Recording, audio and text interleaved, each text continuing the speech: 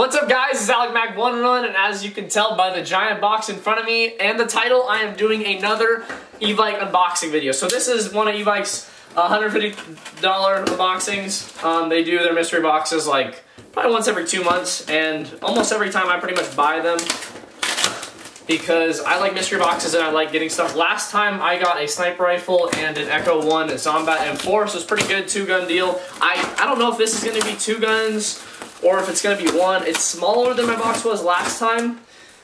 Oh, but it looks like this is 2 guns because this is only half the box. Here's the Box of Awesomeness Airsoft Con Fan Appreciation Edition. I think this was a $150 one. I'm not sure exactly how much it was. But the first gun is a M14. This literally brings back, oh my goodness, is this the same one? It literally brings back so much memories. This is actually the first gun that I got, like, at the beginning of my airsoft career. This I actually never uploaded a video on it. If you can figure out the first gun that I uploaded in a video, like gun that I did a video on, and comment down below, you are a real champ, and I will like your comment, because if you get it, you'll have to go like way back in the Alec Mac 101 YouTube history. But this is the Cyma M14. I don't know which version this is. This is literally the first gun that I got ever. This is the wood version. Okay, so it wasn't the same one I got. I got the CM032A, which was the black one. Of this is still the SOCOM version. It's not the 032, which is like the longer barrel. And looks more like an older M14. This is like the newer style M14. This is so sweet though. Don't remember. Mine had like a little bit of texture to on the black one. This is like, you can tell it's absolutely plastic. It's a Cyma. They're cheap, but they're made very well. Oh, I remember. Dude, that's so sweet. That's exactly the weird safety. That's exactly the sound I remember. I used to play with this all the time. Looks like it comes with just a bag of BBs. It's actually kind of heavy. They look pretty crappy though. And then, oh, I remember the sling. I had a terrible sling. And then they have their standard just unjamming rod. But this, oh man, this gun this is like literally what I used. There's a hop up right here. I remember I broke this off when I got it. But this brings back so many memories.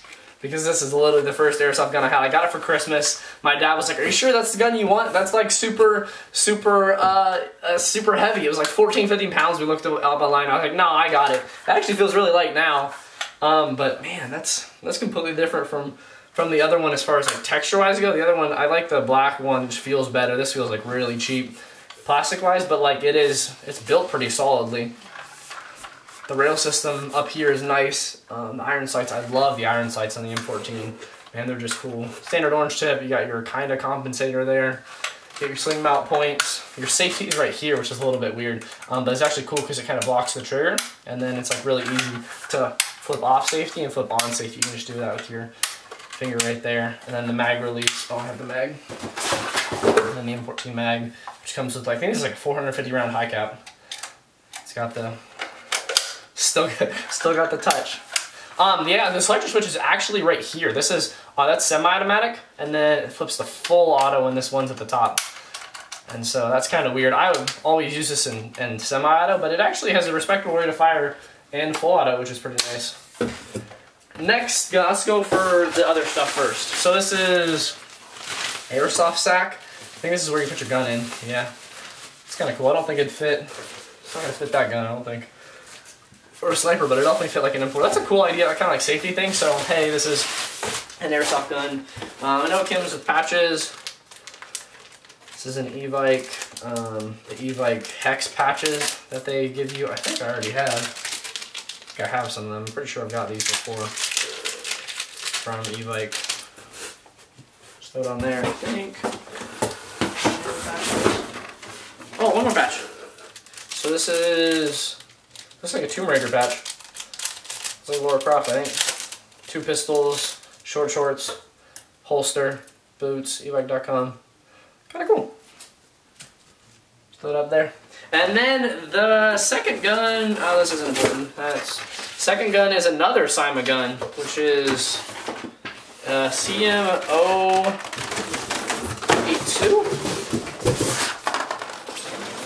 082A. Which is kind of cool. Is it tan? It shows tan on the box. Nope, not tan. This is the black version of it, it looks like. It's the full stock tri-rail system, or not the quad rail system, I'm sorry. I mean, I remember, these Simon manuals are actually pretty decent. I mean, half of it was in, I think they have a little bit of English, or is it all Chinese? No, they have a little bit of English. The English was so bad, but it gave you like pretty good diagrams on what to do with all the stuff. Sima, I love Sima. Honestly, I love Sima. Sima makes actually really good AK, so I'm completely fine like getting this as a mystery box. 2 guns, it's pretty good. Because Sima makes pretty high quality guns, man. They're not low quality. They shoot pretty well. They have low rate of fires. I think their AKs actually shoot like 400 FPS right out of the box, 400, 410. I don't remember what my M14 ever shot. I didn't ever have that. I didn't ever chrono that. Black full stock. It's a little bit, the stock feels a little bit short. I don't know if it's the standard length. It just feels a little bit smaller than an actual AK stock, but I could be wrong. Battery, I don't know if it's rear wired or if it's up top. Can't remember. I don't know if I've ever actually held a Sima AK before. I think one of my friends had these. You have your, the screw's not even in there for that. You have your orange tip. The rail system up here is pretty nice. AK sights are pretty nice.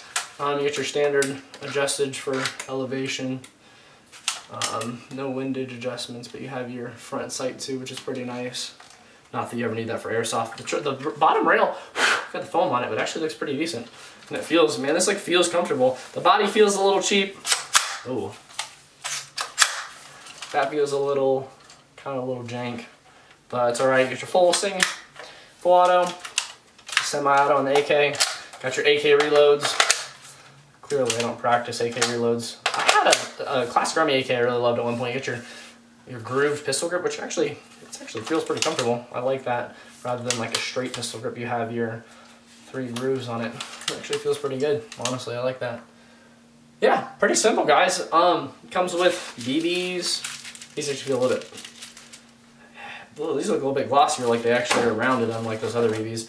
And your other cheap sling. I think I broke my sling like the second time that I had my M14, so this was not good. Yeah, guys, double unboxing mystery box. Pretty content with these. These are cool. I don't know if I'll ever use these because obviously I have a system on. I have guns that are nicer than these, but these are nice starter guns. Might sell these. But this has been AlecMac 1-on-1. Thanks for watching this, guys. We just hit 50,000 subscribers. That's super exciting. I just uploaded the 50,000 subscriber video. This will come after that. Pretty exciting just in this time. I hope you guys are gearing up for gearing up for Christmas, and hope you had a good Thanksgiving. I'll see you guys later.